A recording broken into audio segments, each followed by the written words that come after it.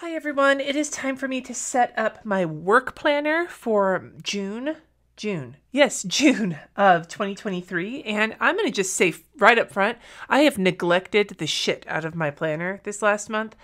I am only halfway through the month so far and I still have some more time left. So I did leave myself some space, but literally I haven't touched it except to pick out the colors for this video. I've used my Notion to basically get me by, but I have been limping through work the last couple of weeks. It's like I had my moment at the end of April where I was called as a backup for transplant and then didn't wind up getting it, but it basically derailed me for like 3 days, and that derailment has lasted so far into May. So I definitely need to work on it, though I have some hope of catching up. I'm actually feeling pretty good about catching up right now. So I did leave myself some space, but neglected the shit out of my planner. I neglected this part. And then I definitely neglected filling this tracker in. Didn't do it at all, except for at the very, very beginning of the month. And that was a catch up. Like on that day, I went back and I caught up. So some thoughts definitely about how I'm going to be using this. But generally speaking though, I have a lot of work to get done in June. There's a lot of things going on. I've got some fun things happening. I've got some side projects picking up. I want to finish my series 3 of Fuckery Flowers, like the painting, which I'm trying to catch up on right now. So definitely, I sound like Rain Man. Definitely need to do some real thinking about it's not about using my planner. It's about getting my work done and whether the planner is going to help me. And the planner does help me with that when I'm trying to get work done. It's just I have been so head in my sand about a lot of things that I just haven't. And so I'm going to try and shake myself of some neglect and get moving on it. And we're going to start with that. The theme I'm going to use for this month is sea turtles, as voted on by my patrons. If you're more interested in that, you can check out my Patreon. I've got these colors and I'm using the Koi coloring brush pens because I'm trying to use my shit that I don't usually use. And these guys are the ones I'm using this month. They have a nice, firm, big brush tip, right? So I've got these bluey teals, a green and a gray. I really like these colors.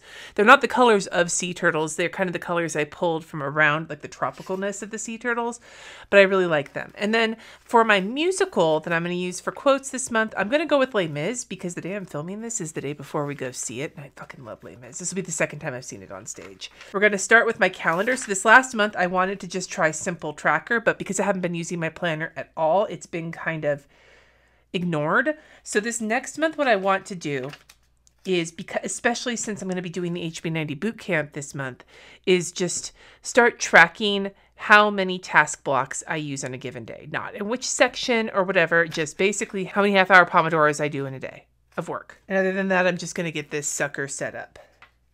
The washi tape I am using, P.S., is an old Target washi tape, like from the dollar spot, back when it was the dollar spot. I know, right? I know. Amazing. It's like an antique. I'm amazed it still sticks. Knock on wood. And the pens I'll be using are the Uni Pen fine liners. I decided to keep it super simple this month. Put the washi tape down and then wrote down how many task blocks per day. And then I used one of my Koi markers to just give a little blob on each day to put the marker in, or the number in. Did a couple of really basic sea turtle doodles because I just didn't have a lot of space and didn't really feel like getting super artsy with it. And then my quote is from the song Stars. Javert is my favorite character in Les Mis. I love his songs, which is why we don't talk about Russell Crowe. I did skip a section of the lyric. I put stars in your multitude. Scarce to be counted is the part I skipped. And then filling darkness with order and light. I love that song. And then I decided to go in with my 0.1 pen and write in the dialysis days, at least the way that we do them right now. And I put in the cake concert, and I'm going to add in anything that happens on a day that is like bigger that may impact how many task blocks I use for work. You know, a concert like cake might not impact my work day because it's in the evening, but it might. So I just want to kind of have an idea when I glance at this. Anyway, let's go to May. Before I do want to put in my tabs for April, May, and June because I didn't do that the last couple of months, and I don't like the look. So let's first go to April. I'm just going to throw these tags in right quick and then get started on May. Or June. I don't even know what month it is. That's how fucked I am right now with how my life is going. I just have no idea what in the actual hell is happening. Look at this. In March, I used the shit out of my planner. So, do they overlap? They do. I just have to look. I'm really bad at putting these tabs on, I will tell you. This is not something I have gotten any better at. And honestly, with my rate of planner neglect, I don't know if I'll ever get better at it. Which is okay, right? I guess it's okay. So we'll go to May. See, I neglected some of the end of April too. I'm a neglector. I am a fucking planner neglector. Okay, so this is where I'm gonna give myself, I'm only giving myself like 10 or 11 pages or so of extra breathing room for May. So I should be fine. We will see. But I'm gonna take this guide. I'm just gonna put it on first. I was gonna say I'll wait till I'm done. But no, that's what I've been doing and I haven't been fucking putting the tabs on. So here we go, June. If I thought I could estimate what I was doing with my months, I probably would just put them all in at once. But obviously, I have no idea how I'm actually going to be using my planner because I'm so neglectful. And I know I keep beating myself. I don't feel bad. I'm like, whatever, dude. Life is life. But I feel kind of silly sometimes when I'm making YouTube videos and like, this is what I'm doing. And then you look and you're like, Cindy, did you actually do anything or did you just do it for the gram? And I was like, well, I didn't do it for the gram, but I still didn't do anything. It's like the opposite of not doing it for the gram. I thought I was going to use this blue, but I guess I'm not. Okay.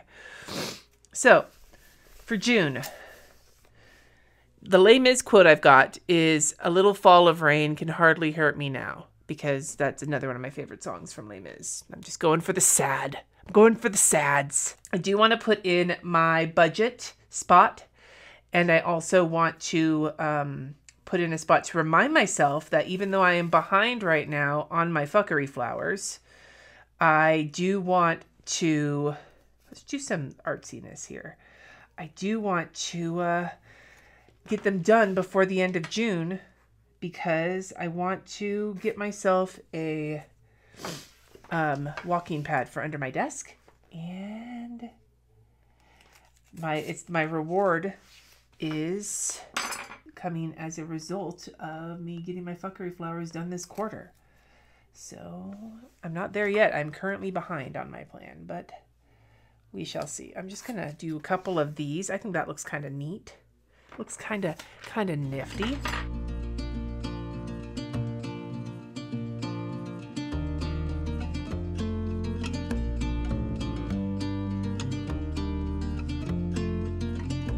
For a second, I thought I spelled budget wrong. I did get a question on a recent video, and I did not have the chance to answer it in the comments, but I will answer it here.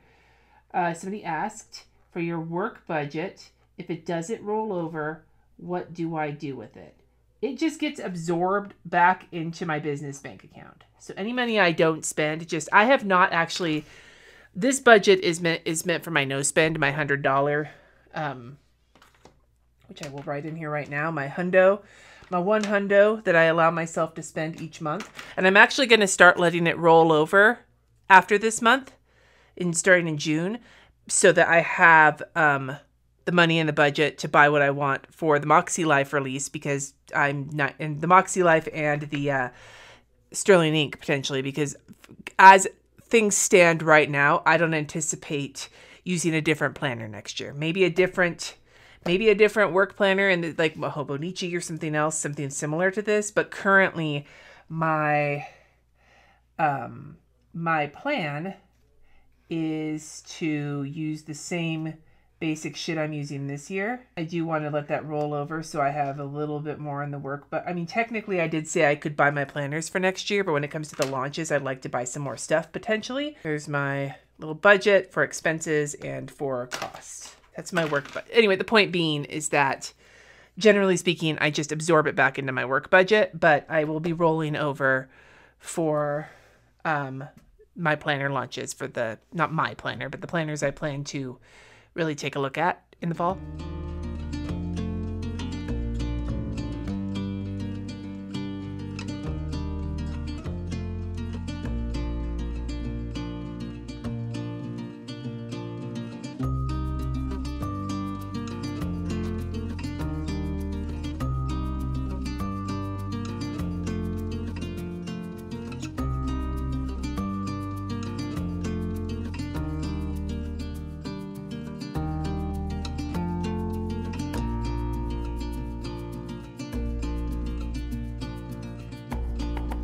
I decided rather than trying to draw a generic sea turtle, I did my best drawing of Squirt from Finding Nemo. Dude! Fucking love him so much.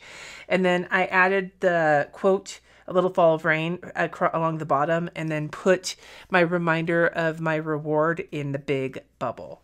So this is my June setup. It's a really quick video. Honestly, I didn't want to spend a lot of time on it because if I do continue my cycle of planner neglect, I don't want to have spent a bunch of time on something I'm not going to use.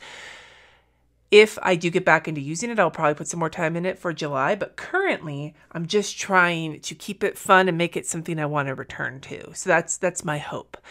Sometimes making something fun is a reason for me to use my planner when I'm feeling a little neglectful of it, especially when I should be using it to make my life easier. So we'll see if this works. Do you have any tips for getting back to something when you are really struggling with it, whether it's planner or otherwise? Let me know in the comments below.